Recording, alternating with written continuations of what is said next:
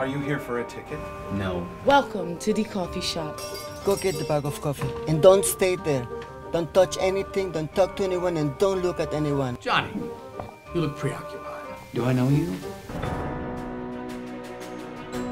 I see a road. Can you tell me my fortune now? This means you're gonna have to wait a long time for the right time. You're the one with the gift. But you don't use it to get happy and rich. Why? Who is he? That's the doctor. I'm Dr. K. He's been through a long journey. My specialty is healing pain.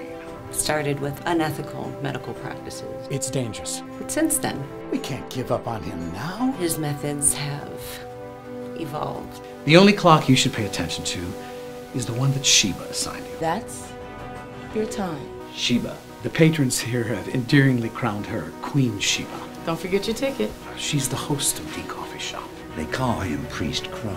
He always wears that black coat. He's famous for being the priest of wisdom and justice.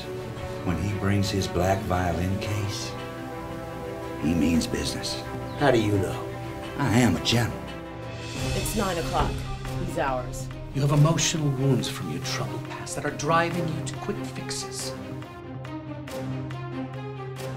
There's two kinds of past. Childhood abuse by his father.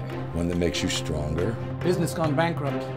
and useless past. Massive gambling debt. We do not have time for useless past. Please, please tell me my fortune. Please don't go. Everything we've ever wanted for you is gonna come true. All your wishes are in there. Are you sure that's what you really want? Yes!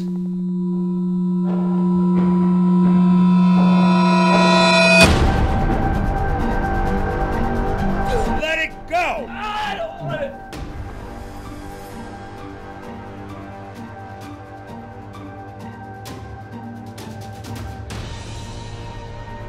Remember, we close at 9 p.m.